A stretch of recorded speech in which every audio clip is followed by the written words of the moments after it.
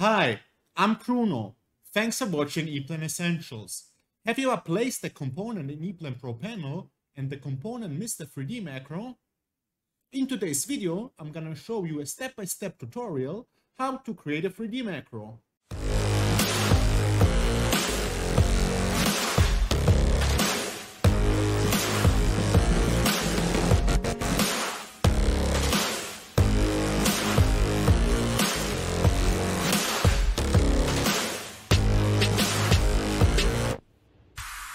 Alright, do you recognize following scenario? You have downloaded components from the EPLAN data portal, or somebody created parts for you in your parts database, and you are about to place the component in EPLAN Pro Panel. Via drag and drop, you're placing the circuit breaker, and to your surprise, there is no 3D geometry. On a footnote, you don't have to be worried. Even without a 3D geometry, you could utilize this component in EPLAN and create reports and send data for manufacturing machines. But it does look nicer if the component has a 3D macro. So in this exercise today, I'm going to show you how to create step by step in 7 easy steps your own 3D macro. So the first part is called data mining.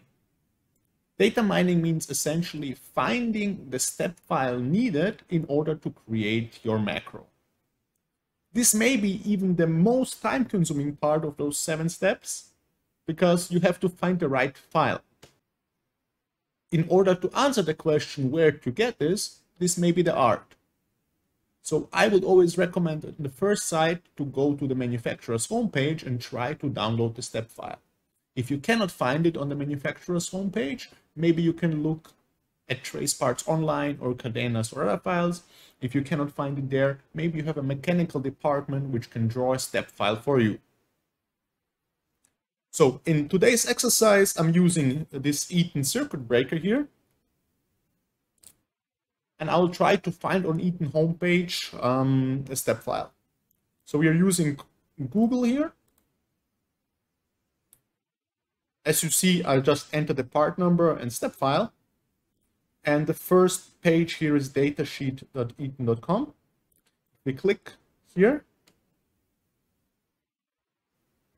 We see the parts information, like in this case, the specification. There is the overview of the component. And we can find here resources. And then the resources is CAD data. And by trial and error, I figured out that this file here, CS, is the step file I'm looking for. So we downloaded the step file. So after the data mining is done, it's time to import the component in a macro project. So for this, we are going back to EPLAN. I have here a macro project 3D components already ready. And now we will press File, Import, Layout Space, Step. Here we will select this step file. And EPLAN will start the import, create the layout space, and place the step file in the layout space. What I will definitely recommend you to do before importing is to set up the project settings. I'm going to show you what I mean with this. By default, under File Settings, Project Name, Management 3D Import, the degree of detailing is set to the first step. And I will recommend you always to put it on the highest level, because then you have the best quality of data in EPLAN Pro Panel. This is how the best quality of data look like. I created previously an import here with level 1, right? And as you can see, the circles are hexagonal, right? It's still a usable data. The file will be slightly smaller. If you are happy with this, then you can keep the first level. If you would like rather have a nicer round circle, then you can move the bar to the high and get a higher degree of detail. So now that we have imported the file, it's time for the second step, and that's defining the macro.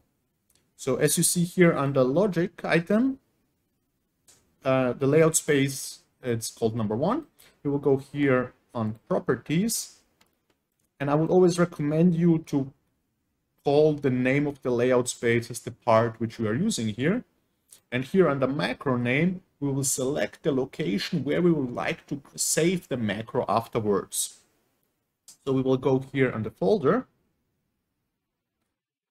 select the right folder. So I will go here on the ETN, and now define the file name. What I always recommend to do is use as a file name the order number underscore 3D. With this, you will know what is the macro used for, and with underscore 3D, that's a 3D macro. When we press open, you see here is the macro now, macro name now set up, and we can press OK. After we have defined the macro, it's time to do the next step. The next step is defining the placement area. As the placement area, you can understand the surface on which this component will be placed on. Will it be placed on a mounting panel? Will it be placed on a mounting rail, on a side panel, or door? In our case, this circuit breaker will be placed on a mounting rail. And for this reason, when we rotate the component, we know that this surface here will be the placement area. So how to define the placement area? Under Insert, Placement Area Define. If you press this, you see the software showing you yellow surfaces. And as I mentioned before, now you have to just define the placement area which you would like to utilize. After you click the placement area, you see a green plane around the component on the height of the placement area, and automatically the software will create 9 blue points around the edges, so-called handle points. And there is one orange point, that's the first handle point already defined. What I recommend, but it's not necessary, to delete handle points which you don't need, right? So in my case, I will just hover over those handle points, delete them, rotate the component to the top, and delete those handle points. Okay, so if we take a controlling look from the southeast isometric, the component looks good. This handle is here on the right side. Now it's time for the next step. The next step is the 5th step, and that's defining the handle point if needed. So, or what you can understand as handle point is the first point where the component will be grabbed when it will be placed on the placement area on your mounting rail. So in our case, we go here to southwest isometric, and we know that this is this point, right? But just to be sure, I will confirm this by placing my manual handle point on top of it. So with Insert, under mounting aids, you have handle. So, and I know that this circuit breaker is centered on the mounting rail. And how to place something centered in EPLAN Pro Panel? By holding the control button. So holding control, selecting this point here, and this point will center the orange handle point. And as you see, it's right above the blue. Okay, now that we have created the, or defined the placement area and defined the handle point, we could additionally create a connection point pattern. I already created a video on how to define a connection point pattern, and I will link it now.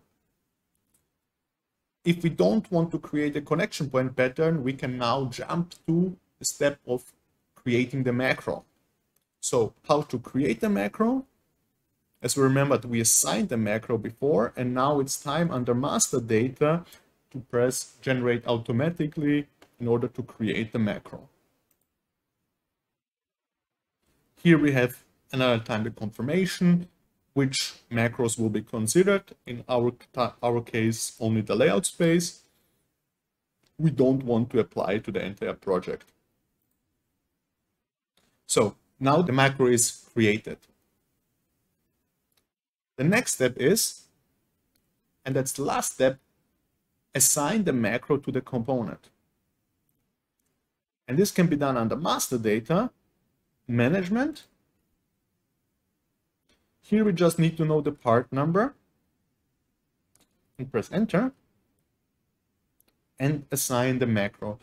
The 3D macros are called graphic macros. So you can now either search here by macro, and as you see here, the first field is graphical macro, and there is no value assigned yet. So we will press here this folder and assign the macro which we just created. It's under ETN, and here is the macro we just created. We will press apply and close. Here we will sync with the macro project, and now we will go back to this project here. We will delete this, and this is now step 8, place the component. Before this, I will make sure that this project consists of the last part information, so I will update and complete here. And now if we insert this component again, we will see the macro. These were 7 easy steps on how to create component macros in EPLAN Pro Panel.